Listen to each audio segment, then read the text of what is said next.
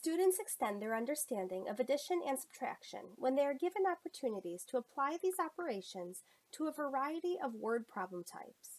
By being given experiences with a variety of problem types, they attach meaning to the operations and develop increasingly sophisticated approaches to problem solving.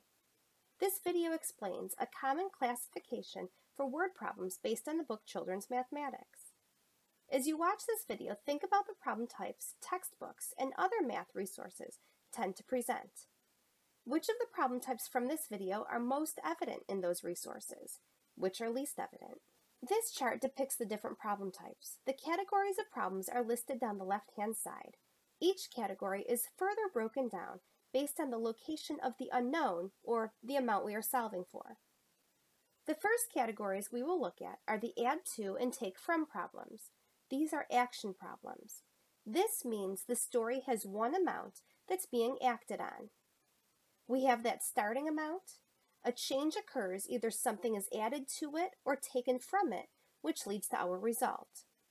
Each problem either has an unknown start, unknown change, or unknown result. For the most part, these problems are easy to act out. Let's take a look at a couple examples. After I read each problem, pause the video to think, is this an add to or take from problem? Which part of the problem is unknown? The result, the change, or the start? Two cats are in the park. Two more cats come to the park. How many cats are in the park now? Well, we know the starting amount is 2. We know the change, 2 more cats are added to the group. We just don't know the result or ending amount. So this is an add to, result unknown problem. Let's take a look at another problem. 6 dogs play in the park. Some dogs go home. 4 dogs were still playing in the park. So how many dogs went home? Well, we know the starting amount is 6. We don't know the change or the amount that leaves, but we know the result is 4. So this is a take from, change unknown problem. As you can see, the problems vary in difficulty depending on the location of the unknown. The next category of problems is called put together take apart. These problems have no action. Nothing is being added to or taken from the set. Instead, we are looking at parts of the whole amount. In these problems, we are examining a part-part-whole relationship. There are really 2 types of problems here. The first is where the problem provides the parts, and we're finding the whole amount. The second is where the problem provides the whole amount, and we must either find one or both of the parts. Although these problems do not involve an action, they may still typically be modeled with manipulatives. Let's take a look at an example of a put-together take-apart problem. 4 ducks swim in the pond. One is white, the rest are yellow. How many ducks are yellow?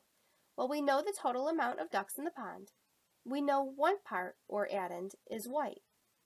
We are looking for the other part. So this is an addend unknown problem. Let's take a look at another problem. 6 birds fly to the park. They could either land in a tree or on the grass. How many birds could be in a tree and how many could be in the grass? Now we know the total amount, but we don't know either part. This is a both addends unknown problem. Our previous problem types involved one whole set. With the add to take from problems, we had a starting amount. The amount was changed, which led to our result. In the put together take apart problems, we had one whole amount and we were looking at its parts. Compare problems are different. These are the only type of problems in addition and subtraction where we are looking at 2 distinct sets, which are not parts of the same whole. Here, we are comparing the sets to determine how many more or how many less one set has than another. Here is an example of a compare problem. Fred is 71 inches tall. Barney is 62 inches tall. How many inches shorter is Barney than Fred? We know the height of both people, but we don't know the difference. So this is a compare problem where the difference is unknown. Since the problem is asking how much shorter Barney is than Fred, it's a how many less type of question. Let's take a look at another compare problem. Fred's bowling average is 5 points higher than Barney's. Barney's bowling average is 189. What is Fred's average? Well, we know Barney's bowling average. We also know the difference between the 2 averages, but we do not know Fred's actual bowling average. So this is a compare problem where the bigger is unknown. Please note the grades in the bottom right corner of each problem type. NCDPI has indicated which problem types should be mastered by each grade level based on their difficulty. As you introduce increasingly difficult problems to your students, be sure to start with small quantities. Then, students will be more likely to solve similar problems with larger quantities.